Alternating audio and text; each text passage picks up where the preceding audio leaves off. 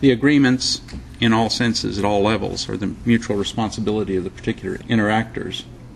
And the notion that listening is somehow passive or receptive to anything is essentially thrown out the window. It's just a different observer-attributed role or aspect to what's going on. And as Hines put it, and actually gave it a name, the hermeneutic principle, it is the hearer, not the speaker, who determines the meaning of an utterance. Yes? I'd just like to add a tiny little side point that the photograph at the top on the left was the first time that Gordon Pask ever officially taught, for more than the occasional lecture, a program to design or architecture students. And he was teaching first-year architecture students in a 2-week program that involved 5 psychologists talking about how we think and understand the world in 1976. My writing on top, Pask is coming. Great. Oh, that's yours? Yeah. Great. Oh. I set that program up. So it was the first time he had done other than drop in as an invited lecture. It was the beginning of his career as a teacher in architecture schools. And that's it. Any questions, comments before we transition to Philip? In response to the last quote from Heinz, this makes more sense to me. The meaning of an utterance is determined by a listener, which includes a speaker. Mm-hmm. If the conversation's recursive, then in effect the roles themselves circulate. Paul? This is a beautiful piece, Randy. Thank you very much for putting it all together. There's a tremendous amount here, and a lot of implications floating through it.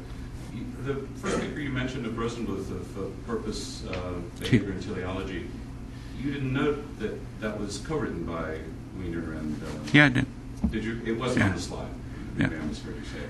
Yeah, You feel like it was Rosenblueth's work or stimulus mostly? At first, I thought it was sort of a blend of the three.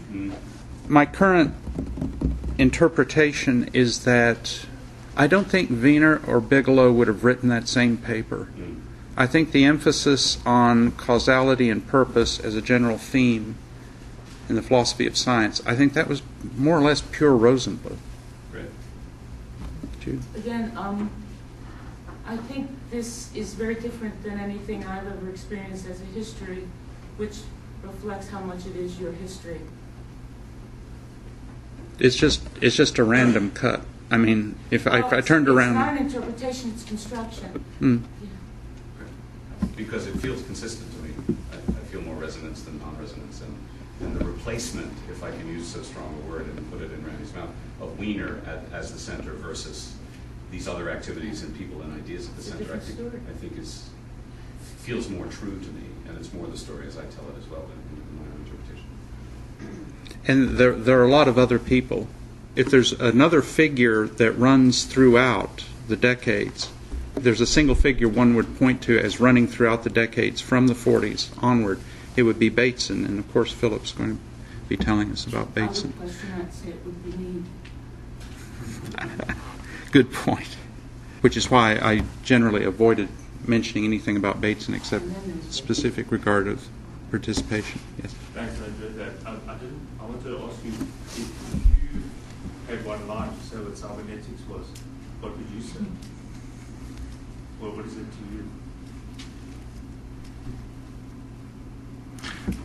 Well, I actually have an entry on the ASC website's page, and I don't even remember what I said at that point.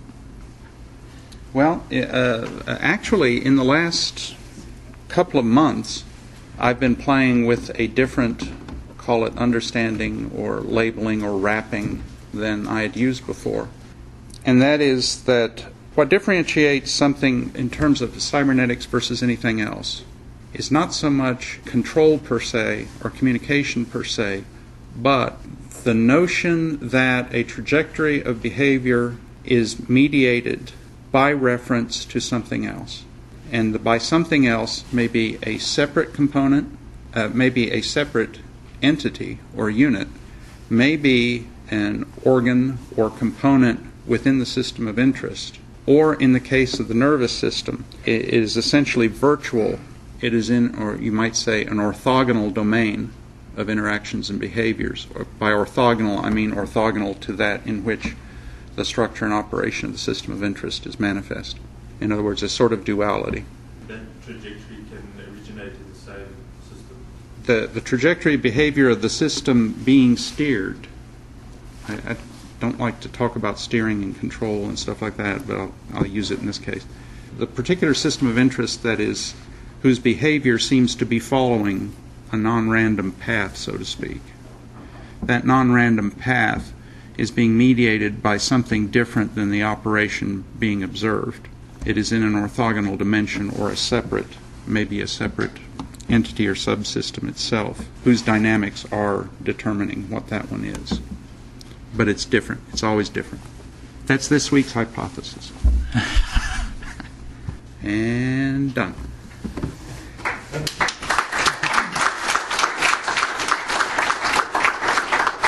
I want to echo what Paul said. That was just wonderful.